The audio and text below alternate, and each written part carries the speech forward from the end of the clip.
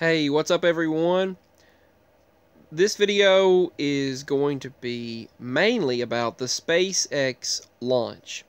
Now, if you're not aware, yesterday during President Bush Sr., during President Bush's funeral, they were airing online a live stream of a space launch and a live stream of the Earth. And it's kind of odd that they would choose the time when many people would be around this world would be focused on a funeral, the funeral of a major president, a United States president, a major individual, political individual, and a war hero, someone who they know that this entire world is going to be watching the funeral service of this person, and they know that everyone is going to be focused on that, and then they claim to show a live feed of the Earth during that time. I actually got to check it out. I noticed because I got some notification about it, and then I was thinking, well, I guess I'll check that out at the same time as I'm watching some of the funeral service. And I seen the rocket go up there, and then they said it entered the atmosphere, and then it re-entered, fell back down into the Earth. You could see, but I didn't see any issues as far as I could tell. I didn't see that. I didn't see any issues. They were claiming there was an issue for the first time in years. They said that it crash landed, rather than actually making it to the space station. But from what I could see, it seemed like it was going okay. But apparently, it crash landed, and some other strange things going on Mars, a volcanic eruption that has not been seen in a very, very long time. Some major things happening. Supposedly, there's this major eruption taking place on Mars. There's supposedly disruption and chaos happening on the planet Mars right now. And there's all of these things going on. You have all of these things taking place. Now, you might already know Olympus Mons is the largest volcano in our solar system, currently discovered anyway. Olympus Mons happens to be Mars's volcano. And they stated that there's a Martian volcanic eruption that's likely taking place right now. But that's speculation. I don't know if that's true or not, but that is what many, many prominent YouTube channels are stating. I may or may not also post this emotional video that I did yesterday, well, 2 days ago, not yesterday, but I contemplated posting it several times. It was about someone, it was just about my thoughts, and it's kind of sappy, and it's just my personal emotions and thoughts, and just my personal feelings, just a vlog about my feelings, and yeah, it's just personal thoughts that I felt like sharing at the time.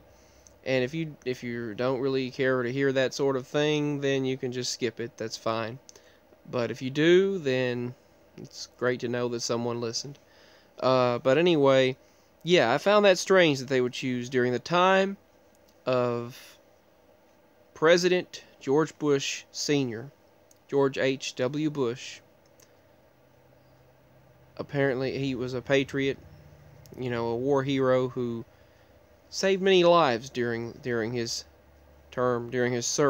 service in the military, and almost died many times, but averted death, and many different times he shot the enemy down and destroyed the enemy and hit the target. And they stated that and then his funeral service took place, oddly enough, during this live stream of space. Also, they did a live stream of the Earth. They did a video, supposedly, of the Earth. And I'll show that sometime soon. So, I mean, interestingly enough, they decided to show that, and you can actually see some stars in one of the feeds, one of the videos they showed, in one of their streams. But they choose to do that when President Bush's funeral is taking place. Also, I mean, it was interesting to see that five presidents actually were in, 5 administrations actually were in the same room together. And so many individuals, and, previous presidents and the current president, all in the same To see 4 previous administrations and the current administration in the same room together is something interesting to witness at the funeral service of a previous president. It was something else to behold. It was something interesting to witness. But anyway, rest in peace to him, and condolences to and prayers to his family and loved ones and friends and everyone who thought a lot of him. But anyway, moving back to another topic that I just found that to be strange that they would pick that date. They did that again before during another funeral service, during another, this previous, I think they were doing one, if I'm not mistaken, during the time, during John McCain's and during several other major events. They chose to do that right then. Also, for the first time in history, they claim, now, just think about this. This seems off to me. They claim that they are going to let everyone see Google Mars and let everyone get a live stream of Mars. I mean, just think about this. Giving us a live stream, a live view on all of our devices of a Martian landing of a new rover they put on Mars. Supposedly they live streamed it to Earth. I mean, when we're doing a live stream here on Earth, say from Australia, and someone's trying to stream in the United States, there are sometimes glitches in live streams that we have today. I mean, do you know how much bandwidth and how much signal it takes to do live stream? I mean, how much processing power and how much... I mean, do you know how much it takes to do a live stream here on Earth, let alone one from all the way from Mars? So I don't know, I have my major doubts on a live stream coming all the way from Mars when we have spotty cell phone signal here on Earth, and some places are dead zones, and you can't even hardly... I mean, GPSs don't always work. Think about it. Satellites and cell phones and everything have a hard enough time working and transmitting signals here on Earth. Albeit, yeah, better than it used to be, obviously. I mean, we've come a long way since just a few years ago, but still, to transmit a signal all the way from Mars, I don't know about that. I mean, I don't know. I mean, I just asked Google. It's 33,900,000 miles from Earth to Mars. 33.9 million miles. Now, think about that. How can we get a live data transmission in real time from 33,900,000 miles away? In real time. How could they control the rover in real time from that far away? Any type of rover or Martian module, so to speak.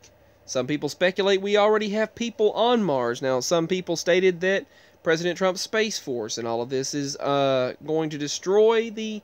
going to really put a damper on the elites and their power, which would be a good thing. But they stated that it's going to really rock and shake things up, and that the if you've heard a little bit about that, the meetings that he's been having and secretive things that have been taking place. Now, I'm not stating 100%, but I've seen a few other YouTubers that are speaking about this, and some leaks have taken place online of some news articles stating that they stated that President Trump was, actually planning a Space Force, which he mentioned as well, and that Space Force and everything is planning to rock the elites and their agenda, basically, their control, and the deep state. They actually mentioned the deep state on several news sources. It's real. It is real for sure. The control that people don't believe in or don't see.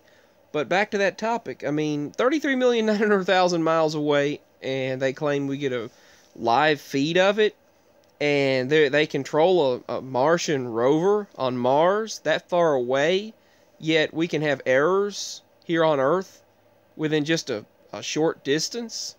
I mean, I get that a lot more computing power, a lot more signal transmission, a lot more technology is into play there, goes into play there, but the thing is, they stated that a few years ago that when they send people to Mars, it would take up to 3 months to receive a transmission or an SOS or help signal back. Now, how does that work? If it would take, when they send people to Mars, assuming they're going to, and assuming that actually is going to be capable of happening and something doesn't stop us from doing that, technologically speaking, I mean by using technology rather than a spiritual advancement, I believe society should have actually went in a spiritual direction rather than a technological advancement or technological direction, but well, anyway, that's a topic for another video. But assuming we actually do that, or that we already have, they stated a while back that it would take 3 months for an SOS or an emergency message. It would take 3 months for a help message to get back from the Mars rover or the Mars pod, from the Martian pod or whatever the people are in, the device, the ship going to Mars. It would take 3 months for them to be able to send signal back. Now, that was a few years back, yes, so things might have changed since then. I don't know. But that was still at the time they claimed to have received live transmission and live feed from the Mars rover. So, I mean, if it would take 3 months just to receive a message back and forth to Earth from the Martian rover or Martian module that the people are in, or Martian ship that the people are in, then how in the world, how in existence, period, can they claim to be receiving a live transmission from Mars 900,000 miles or whatever it is away? Over 30 million miles away, they claim to receive that transmission. Yet they claimed it would take 3 months to receive an error message or an SOS or a signal for help, or to relay a signal of help back and forth, or what they're stating. It would take 3 months, but yet they claim to be getting live feed now, and always have since they sent it out there. That doesn't add up. That's all I'm stating. But anyway, give your thoughts on this. I had so much more to say, and I kept going off into other directions and forgetting what I was going to say. I think I am going to post that video regarding something personal. I think I am going to post it. So, if you get through that video, thank you. Much love and peace, and give your thoughts. Bye.